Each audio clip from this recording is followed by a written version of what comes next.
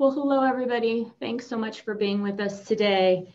This week has been incredibly difficult on multiple levels for so many of us here in Boise. And unfortunately, the loudest and voices have been elevated.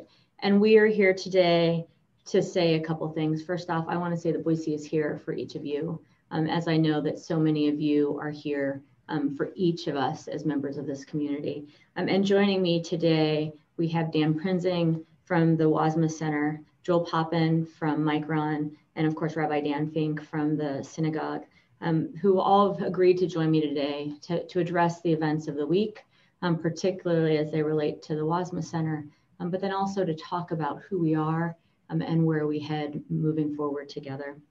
And I want to make this incredibly clear. The vandalism that occurred at the Anne Frank Memorial is reprehensible. It's a crime on so many levels, and it's truly horrific, and I condemn it, as does the city. And honestly, having had relatives who fought the Nazis, anytime, as so many of us in this community did, anytime I see that symbol, I hear the words used flippantly or seriously, it is an affront to all of who we are, the values that we hold dear, to the memories of so many people in this community, in this country that fought against that very topic. And of course, to the people in this community that it targets in deep, deep ways that only they can truly understand. To all of you in Boise who feel unsafe, who feel violated by this crime, I want you to know that we are here to protect you, that we are investigating this crime and will hold people accountable appropriately. And to anyone that might have felt emboldened by what happened, that decides to take additional actions, that thinks that this is a place that this can be done, I want to make it clear it is not. We will hold you accountable. We will do everything in our power to protect the residents and to hold true to who we are as a community, which is one that welcomes all, that has continues to reckon with its past and knows that we can do better. And I want to say that the graffiti at the Anne Frank Memorial is not representative of who we are as a people, of who we are as a community. We are diverse, we are welcome, we embrace the differences amongst us because it makes the fabric of our place unique, special, and so much richer. But that said, while we're a proud home to refugees, a proud home to the Anne Frank Memorial and the Declaration of Human Rights as published there, we also have to reckon with the fact that this act is symbolic of some of which is in our community. And that is so important. We can't get beyond this if we don't acknowledge that there are elements in our community that hate, that we have to address it, and as a community come together and move forward through it to make sure that this doesn't happen again, and that ultimately that there's no place for that in our community. And, I'd say in so many ways, Boise has a proud, proud history of recognizing the danger of this hate, the existence of this hate, and doing something about it.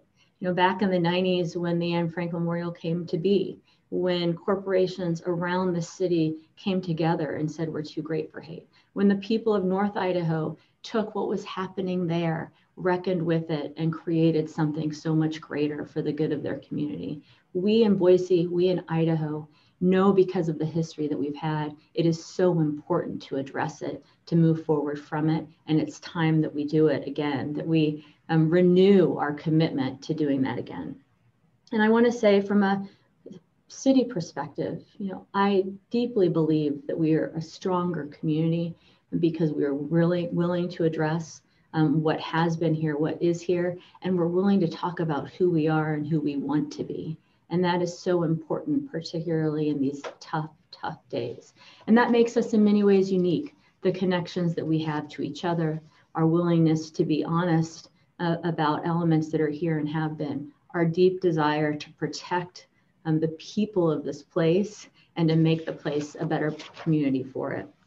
And here at as a city government, we too recognize that more must be done. We've developed a diversity, equity, and inclusion framework that won't be done quickly. It'll be multiple years of work, but to ensure that we are an employer and a community within a community that welcomes everybody, creates safe places, is able to bring people of diverse backgrounds that are reflective of this community to bear for the public good. And we are deeply committed to that work. And I want to thank the police department and Chief Lee for their commitment to deepening our work around community policing, addressing the most vulnerable in this community, changing policies where we must, but ultimately keeping us all safe. And in this case, holding those guilty of these crimes accountable once we're able to finish the investigation. And this is all essential work, and we can't do it alone. And it's for that reason that we have invited various people to join us today. And they too will have remarks to make on the crime itself, on where we head, and I hope be able to help us all start to come together to address and come out on the other end of this so much stronger than we were. And with that, I'm going to ask first off Dan Prinzing of the WASMA Center to make some remarks. Thank you, Mayor. Well, you said it so appropriately, is this is a time of real questioning.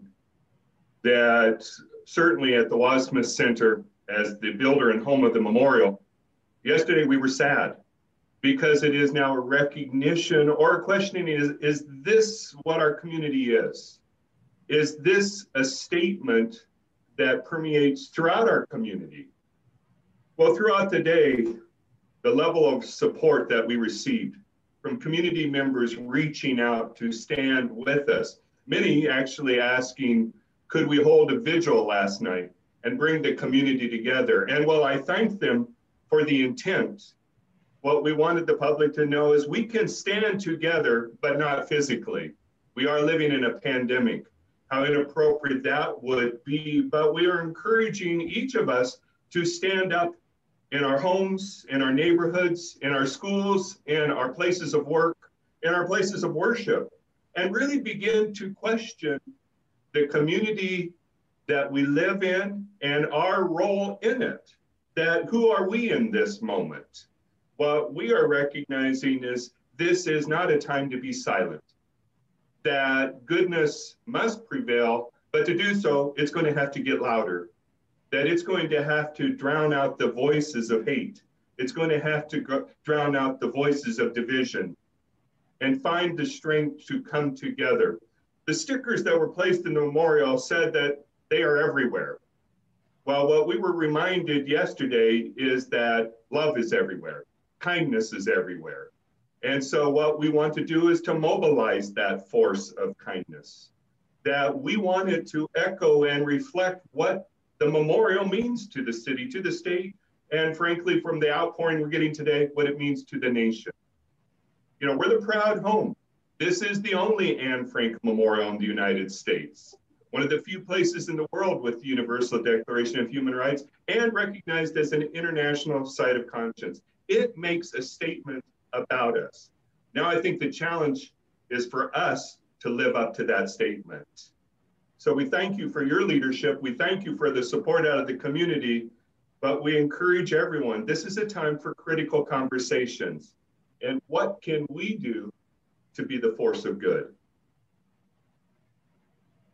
Thank you, Dan.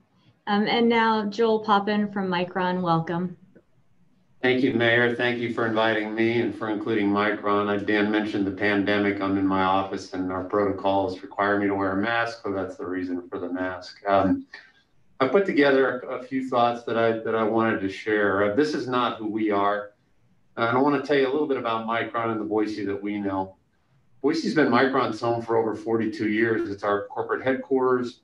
It's the home of some of the most advanced semiconductor research and design in the entire world.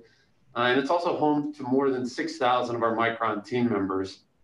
We work closely with leaders, organizations, and community members in Boise and the Treasure Valley to make this the absolute best place to live. We've provided millions of dollars of support to great nonprofits, schools, and community campaigns to make this a better community for all. And we're proud to call Boise Micron's home. Boise's always been a welcoming place for our team members that move here or that visit from around the world. Safe, excellent quality of living, beautiful and vibrant, with people who are kind and empathetic and who care about others. The kinds of things currently happening in our community, like anti-Semitic and racist acts of vandalism, harassment and violence against public officials, are wrong, and they don't represent the Boise that we know.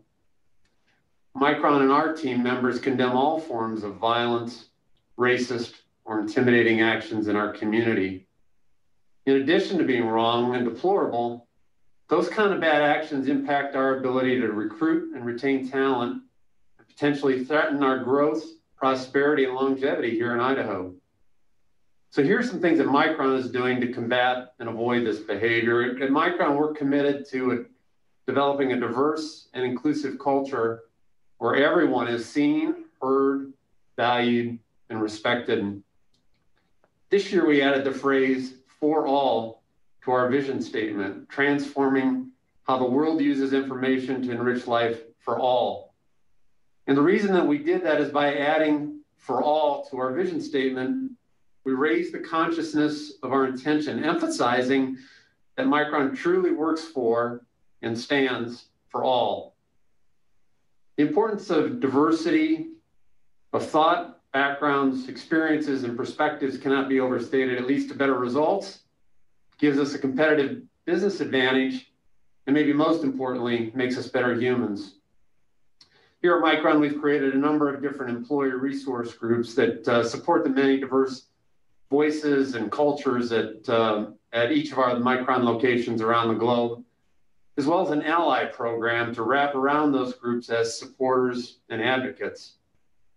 We provide training and build important discussions around relevant and sensitive topics to help ensure that our team members better understand themselves and each other and respect and celebrate our differences. Micron will continue to invest in community programs here in the Treasure Valley to help promote understanding and unity. We're committed to speaking up and taking action to help ensure that Boise is safe and secure and continues to be a great place to live, work, and play. We ask that you join us. Thank you, Mary. Thank you, Joel. And finally, Rabbi, thank you particularly for joining us today, as I'm sure as the holidays begin shortly, and you're very busy. Really appreciate having you with us as well. Rabbi Dan. Oh, you're muted. You'd think I would have learned this by now, 9 months in. Thank you, Mayor. In fact, the holiday of Hanukkah begins this evening, and Hanukkah is all about shining light in a time of darkness. And now more than ever, when there is so much darkness around us, it is really incumbent upon us to shine light. So I thank you for this opportunity for shining your light and for inviting us as a community to do the same. In 1938 in Germany, much of what we now know would unfold as the Shoah or the Holocaust really essentially began with Kristallnacht, the night of broken glass. It was a night when synagogues were burned and destroyed, when Jews were beat up on the streets, Jewish businesses were stormed. It was a night of anti-Semitism, and it was a night of mob rule. And I couldn't help but think back on that night and the events of recent days. To see a swastika sticker on the book on that statue that represents Anne Frank's diary. To see the kind of mob rule where people are storming the places where our government functions and the homes of our government officials was truly chilling to me. They represent the kind of intimidation and fear and essentially the effort to strike fear through a kind of terror that we know where that goes. The spiral of injustice at that Anne Frank Memorial, which also had a swastika placed on it, is so important for us because it reminds us of how things unfold if good people don't stop it. And it's better to stop it earlier than later. One of the great rabbis of 2,000 years ago, Hillel, said, and it rhymes in the Hebrew, so I'll say it in the Hebrew, then I'll translate it. Im ein ani li mili uchsha'ani la'atzmi ma'ani v'im lo akshav eimatai. If I'm not for myself, who will be for me? If I am only for myself, what am I? And if not now, when? We have to be for ourselves. As Hillel said, if we are not for ourselves, who will be? We have to stand for ourselves as a city. But if we are only for ourselves, it's important to note the change in pronoun. It's not who am I, but what am I? If we are only for ourselves, if we think only about ourselves, if we are not our brothers and sisters' keepers, we are less than fully human. And if not now, when? This is the time. As you indicated, Mayor McLean, we are at, if not immediately approaching, a tipping point. This is the time for Boiseans to say, this is not who we are. And as you noted, Mayor, I believe too that this is not who we are, but the words will be empty if we don't get out there and show that this is not who we are. Because who we are is ultimately determined by our actions, by the actions of the majority who I believe are good and caring and compassionate and want to say no to hate and will say no to intimidation. Being a rabbi, I'll end with a story. It's kind of what we do. Story is told of a man who, in his prayers, he says to God, I want to know the difference between heaven and hell. And God says, okay, I'll show you. So the next morning, a mysterious messenger appears and he blindfolds this man and he says, I'm going to take you to hell first. He blindfolds him and they travel and he unties the blindfold and the man looks up and it doesn't look at all like what he expects hell to be. It's beautiful rolling hills and he walks into a banquet hall. It's gorgeous and there's a sumptuous feast and people are sitting around the table. And then he sees that everyone's hungry. Despite all the delicious food, people can't unlock their elbows. So they can't lift the food to their mouths. And everyone's sitting looking at the feast, but can't partake.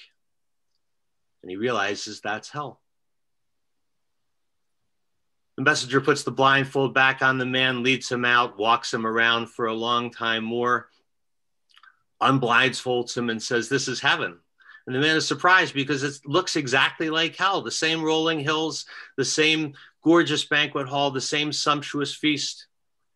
And then he sees that in heaven, the people sitting at that table are smiling because their arms too are locked, but they're feeding their neighbors. That is who we are called to be. And I pray that in this moment, we will heed that call. Thank you. Thank you, Rabbi.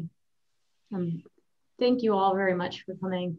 Just in wrapping, you never really want to follow a rabbi or a priest or anyone else. So I'll just end with this. Thanks for joining us today.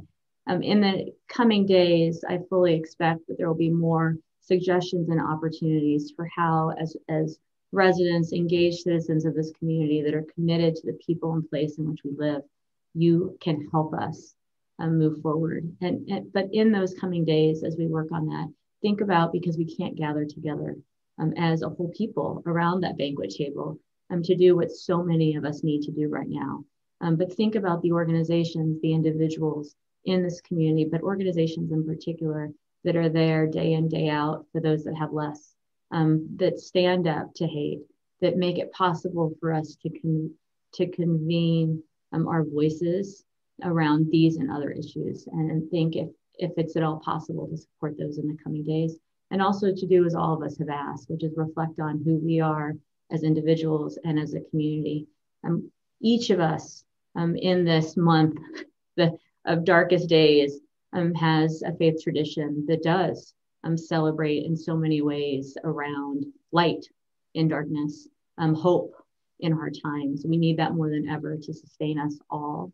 And I am optimistic that from this tipping point, seeing the images we saw this week, seeing the crimes that have taken place at the memorial, that we are prepared and ready to dig in as a community, come to terms with where we're at and work together to get to a place that lives up to our vision as of welcoming all, of being a community for everyone. So thank you all so much for coming. Take care, be well. Thank you.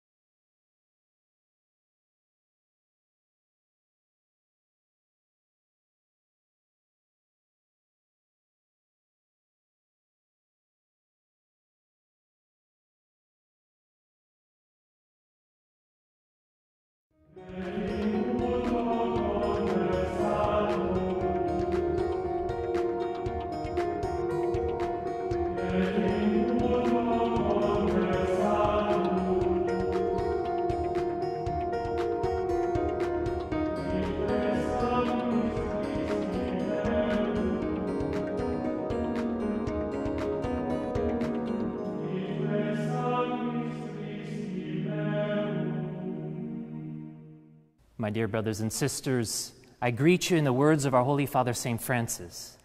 May the Lord give you his peace. My name is Father Bernardino Maria Sokup of the community of the Franciscan Friars of the Renewal, currently missioned in Myros, Limerick. And you are very welcome to our Advent Reflection series here at EWTN. I'm speaking here from St. Catherine's Church in Newry in Ireland.